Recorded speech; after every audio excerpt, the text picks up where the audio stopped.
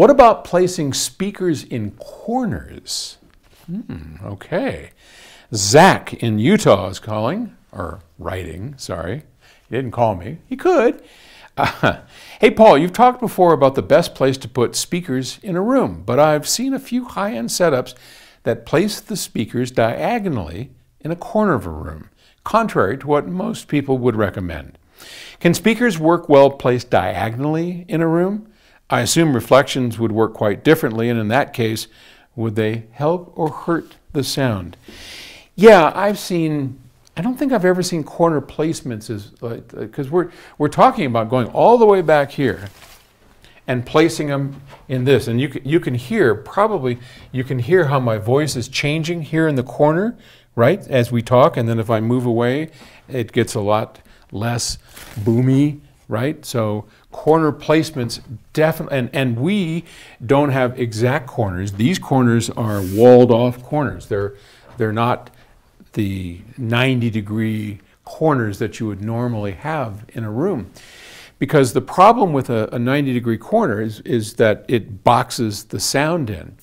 Now, there were speakers specifically made for corners. The JBL corner horns come to mind, and I've heard some decent sounding systems. So actually, I should say really good sounding systems with JBL corner horns, but that's a long time ago, and perhaps that's what you saw. I don't know.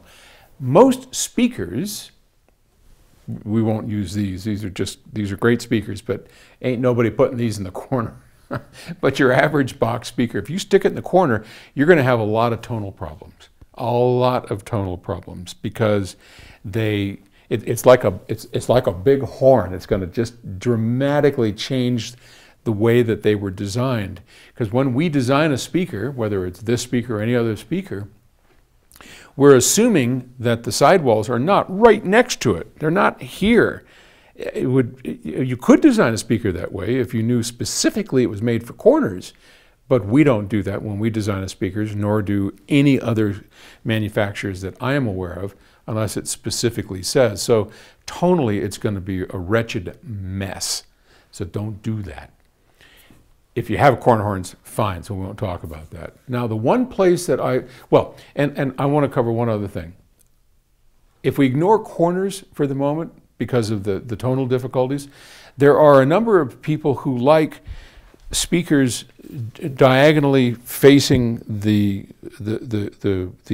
sweet spot, the center seat, right? So we might be like this at a 45-degree angle, pointing right here, and then over here the same sort of thing, pointing right there. That is a fairly common technique. I've seen that done a lot. It makes for a very wide sweet spot. I don't particularly like how it sounds in terms of imaging. It's not my favorite way of doing it. My preference is always straight ahead, rely on the off-axis sound field to work in your favor. If you need to, you can get just a hair of toe in, and you do that to get the center image correct. And we're going to do a whole series on speaker setup here pretty soon. I promise. We're going to have a CD you're going to get.